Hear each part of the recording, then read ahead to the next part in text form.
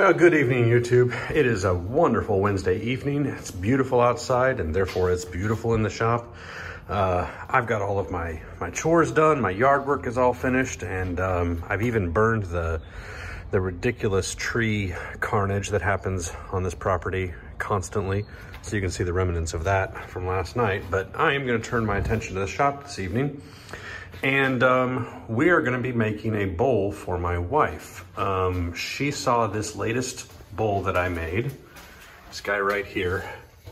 This turned out really good. I'm just so happy with this. It is a zebrawood little feature here where I kept the segments in order as I cut them and then glued them together with the grain intact, more or less, right? Really, really cool. So I've been requested to make a vase, actually, not a bowl. I think I said a bowl a minute ago, but she wants a vase. Something something a little bit taller, maybe about like this urn right here, 12 inches or so. We'll see. It's actually going to wind up being as tall as it winds up being based on the lumber that I've got.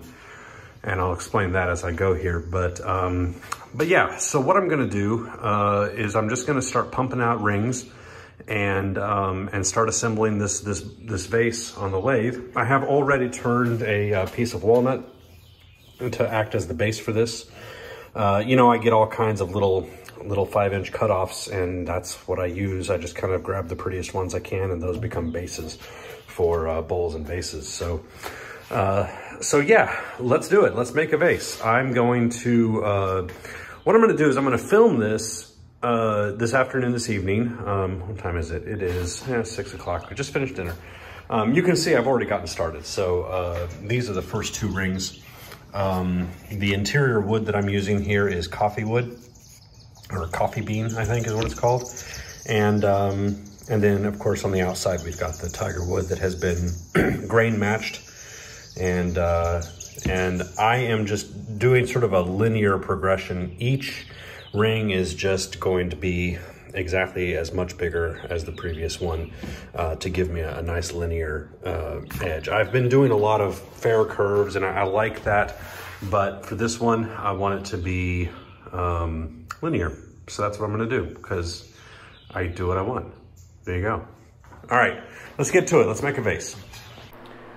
All right, so while I rip this stuff down into strips for my segments, I guess I'm gonna ramble a little bit, catch up with you guys, tell you what's going on, what I'm thinking. Let me talk a minute about the YouTube channel. I've not been very consistent with my posts, and of course they tell you you have to be consistent if you want to build an audience and so on and so forth. I don't know if I want to build an audience. I don't know if I want to have that yoke around my neck, right? To feel like I constantly have to post. And so I'm kind of trying to take it easy. I'm not going that route. But yeah, I really do enjoy creating the videos. It's another part of my artistic outlet. And so I'm still going to do it every once in a while, but I just don't want to feel like I'm a slave to it. So yeah, that's kind of where I'm at with that right now. But as far as the YouTube channel goes, I really do need to decide what I want it to be. Here's the way I feel about YouTube. There's 2 major groupings of content creators. There's folks out there who are trying to create how-to videos, and they're capturing the audience that logs on. They do a quick search for the thing they need to learn how to do, and then they go learn how to do it. That's one kind of consumer. That's one kind of video. And I'm that type of consumer quite often. But I also enjoy watching videos that are just I don't know, a day in the life of somebody who's not me. I like those kind of character studies. I like the vlogs, right? And so that's what I enjoy watching.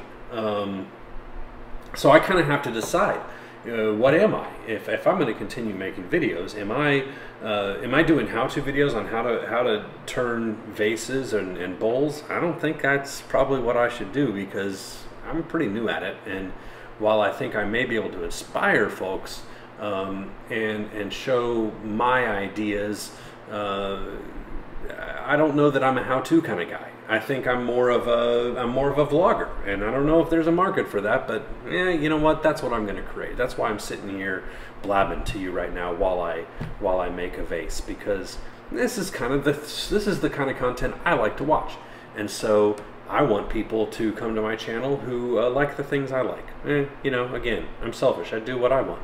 So yeah, that's what the YouTube gurus tell you not to do. That they tell you, don't create the content you want, create the content that your audience wants. And I say screw that, because you know I'm the one putting all the effort into this. I'm gonna make what I want. So there. I tell you what I've really been getting into lately is Instagram. It's a platform that I've never paid a whole lot of attention to. I've had an account for a long time. And I've posted things there for quite a while, but I've never really paid any attention to it. I've never tried to grow any kind of following or anything like that. And I was talking to my sister the other day and asking her advice on how I might grow that, and she said, well, just follow other people who have the same interests as you, and they'll follow you back, and that's kind of how you do it. So I'm like, all right, cool. So I went out there and I started doing that, and holy cow, there's a lot of woodworkers out there. I mean, there's a lot of people doing, you know, bespoke, you know, craftsmanship, and you know, hobbyist, and trying to start businesses, and it's a vibrant community, and I really enjoy it. I love my stream on Instagram now. It's full of inspiring projects and interactions with other creators and makers, and yeah, I just think it's cool. So.